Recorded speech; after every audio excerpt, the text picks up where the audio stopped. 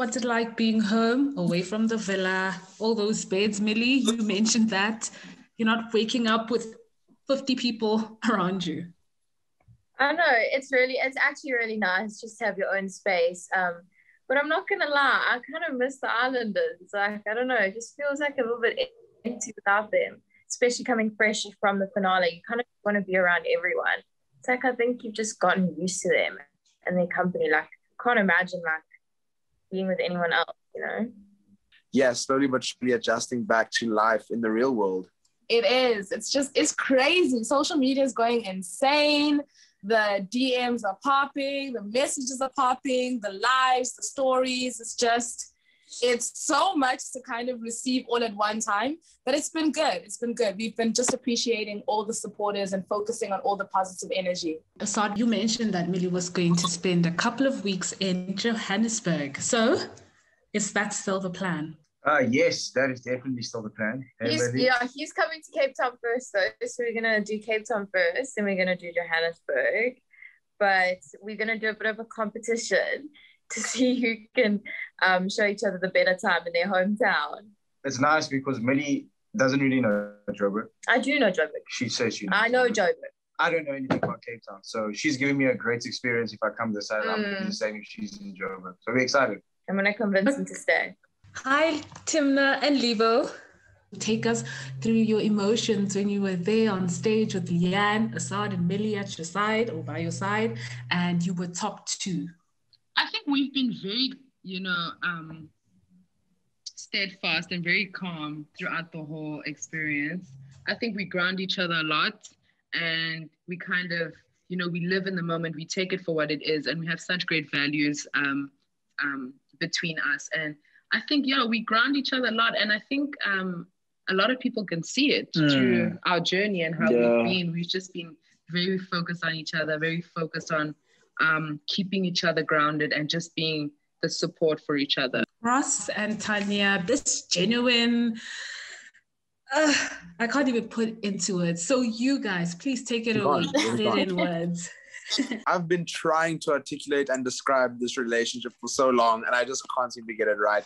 It's so deep and it's so emotional, and it's like we understand each other to the point where we can literally just finish each other's sentences, know what you're thinking. Yeah. There's been so many times where it's just, I know what you're thinking, you know what I'm thinking, we're moving. Exactly. So we're on the same page, like basically all the time. Same wavelength. And Millie, we saw you blossom, grow from being this carefree girl to becoming the strong woman. You're still carefree, but very assertive. So please take us through your journey and how that heartbreak with who contributed to all of that. So as Asad said, like I came into Love Island with this preconceived idea that, okay, maybe it won't be the first guy, maybe it'll be the second guy. And I got into Love Island, and I promise you, I went in with confidence. And that first week humbled me. I was like, this is really hard. Like, it was tough that first week, just trying to make connections.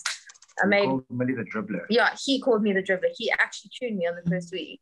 Just seeing every little piece of every guy. I was just chatting.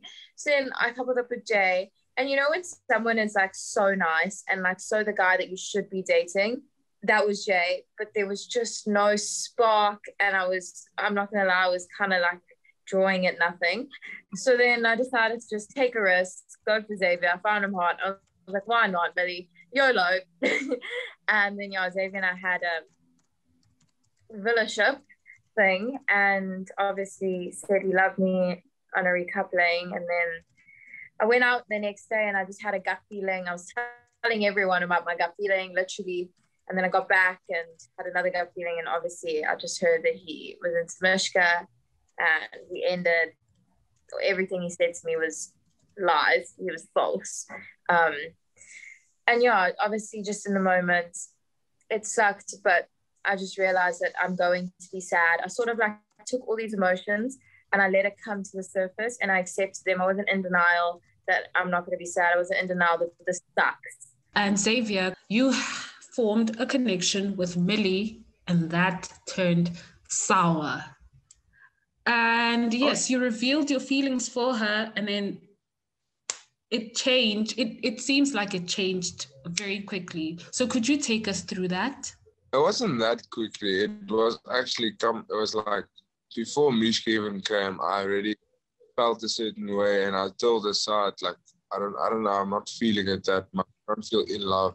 This just feels like a friend connection, like a best friend connection.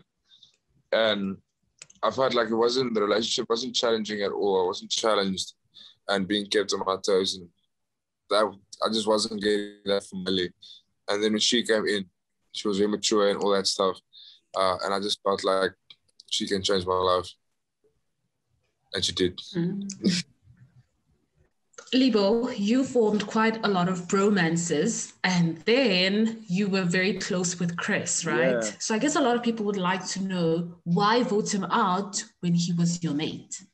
Oh, I'm quite shocked that a lot of people don't know why I chose to save Xavier. I did make it very much apparent in my speech that Xavier was in the stronger couple, especially judging by the time that they've worked and built what they've built. So it would have really been unfair to stop their journey compared to what Kitty and Chris had. You know, Kitty and Chris had a strong connection, but it wasn't half as much what Mischka and Xavier had. And I feel like if we were to keep Chris and Kitty, it would have just been me trying to win this prize instead of really the couple that deserves to stay staying. So yeah, that's where really it came from. That's where the decision came from. Sometimes you have to make tough decisions, Yeah. even if it's against people that you care about. It's just trying to do the right thing. And he obviously felt like Mischka and Xavier.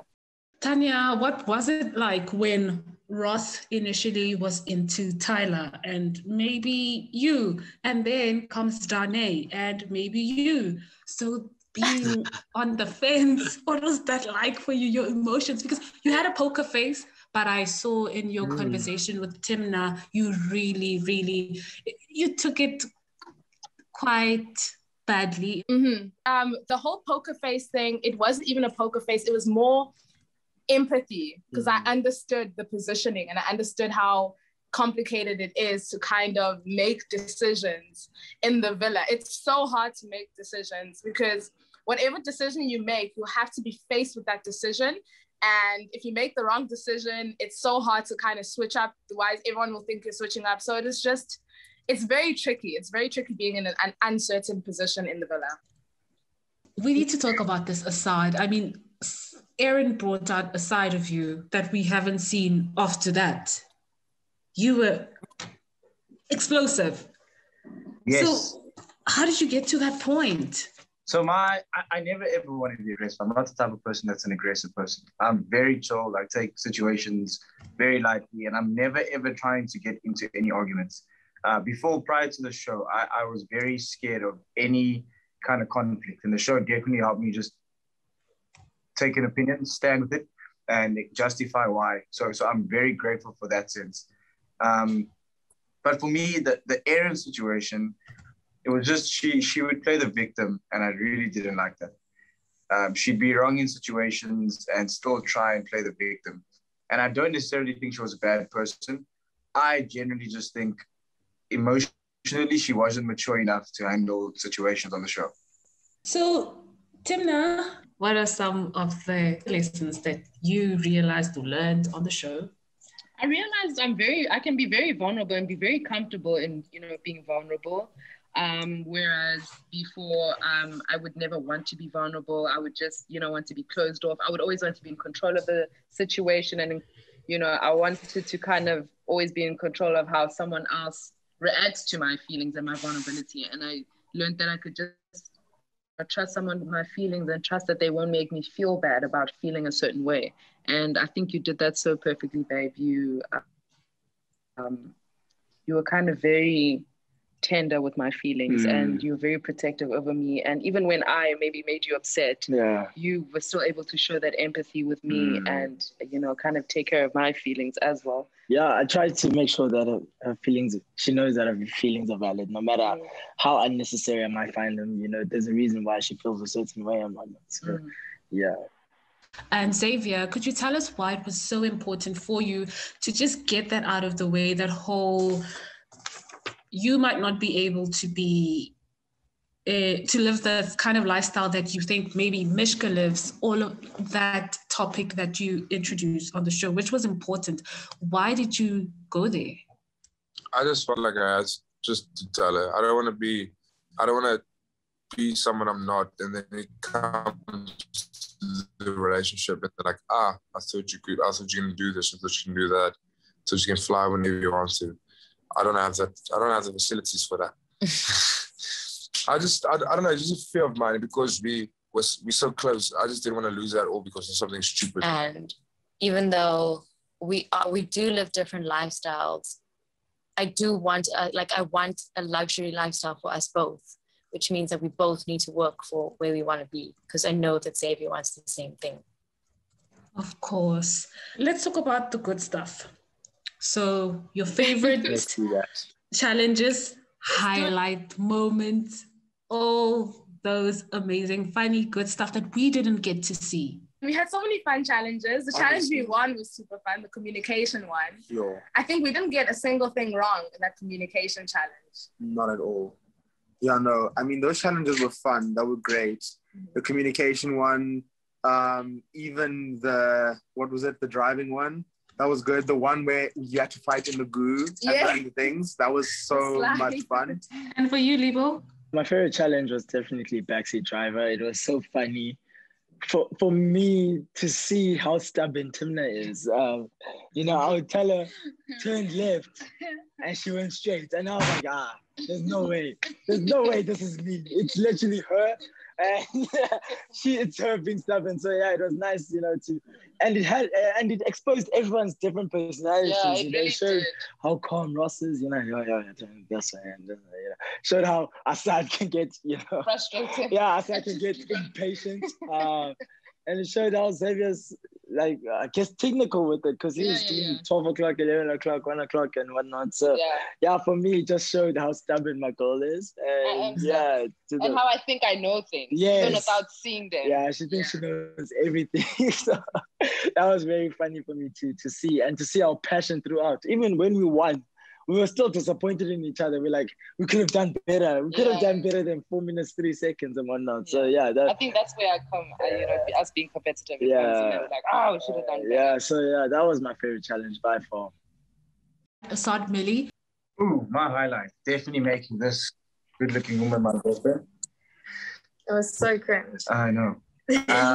But also the GOAT question for me will always be my highlight. The guys will only understand. No one else will ever understand.